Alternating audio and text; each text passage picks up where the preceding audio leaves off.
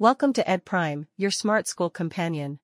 In this tutorial, we'll walk you through how to create a visit for an already registered person. First, from the main page, navigate to the Register section and click on Already Registered. Use the search bar to find the registered person by entering their name or contact number.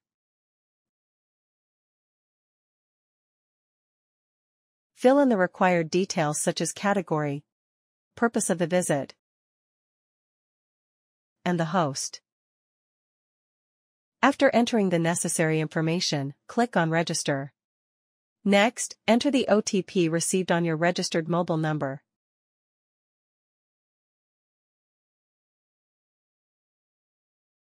And then click Submit. And that's it. You now know how to create a visit for an already registered person on EdPrime. Thank you for watching the video. Stay tuned for more tutorials on making the most of EdPrime.